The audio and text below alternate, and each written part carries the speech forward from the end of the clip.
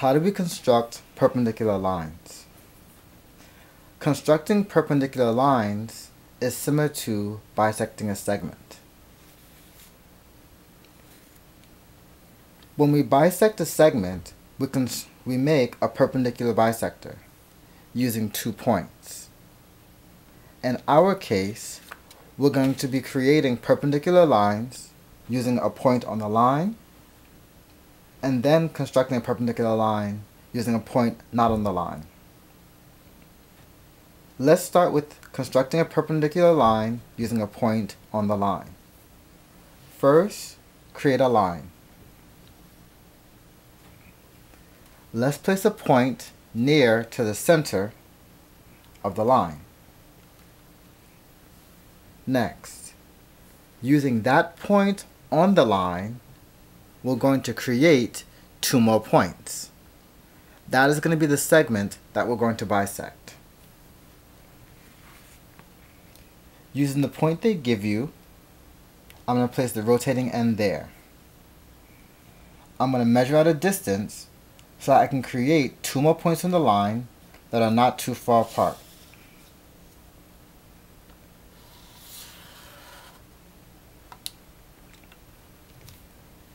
Now we have 2 points, A and B, that we have a segment that we can bisect.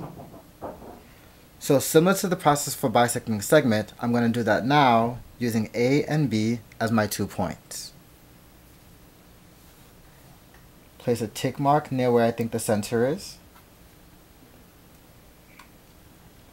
Place the rotating end on A.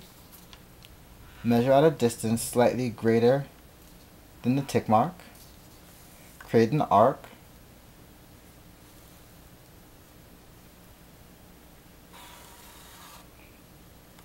Now using B as the reference point, I'm going to create an arc that intersects the first on the top and bottom.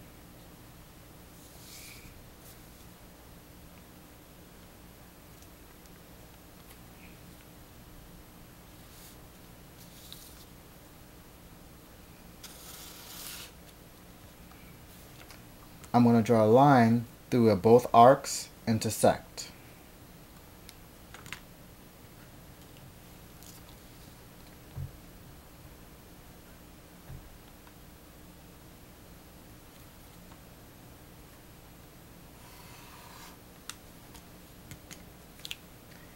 Now we have created a perpendicular line using a point on the line.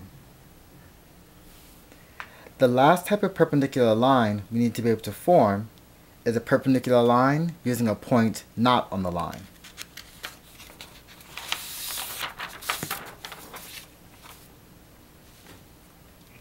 So first, draw a line.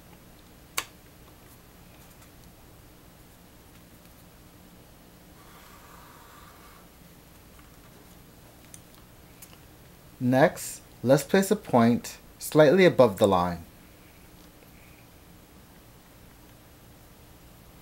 Using that point, I'm going to create an arc that intersects the line so that I create 2 points that I can bisect.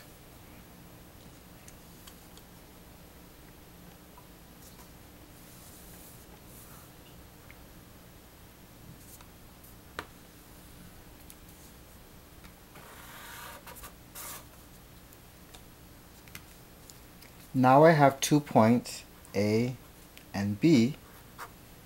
I'm going to use those 2 points as my segment that I want to bisect. And again, I'm going to follow the process for bisecting a segment. I place a tick mark where I think the center is. I use my compass and I measure out a distance slightly greater than half of my tick mark.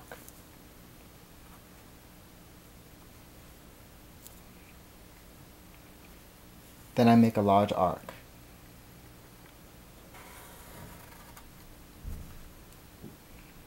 Using B as my second reference point, I'm going to create another arc that intersects the first. Let me turn my page.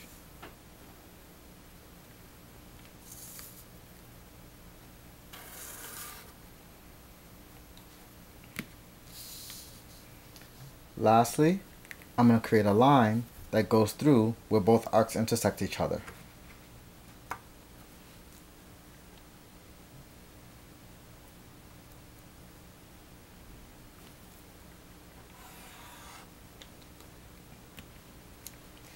Now we have created a perpendicular line to a point not on the line.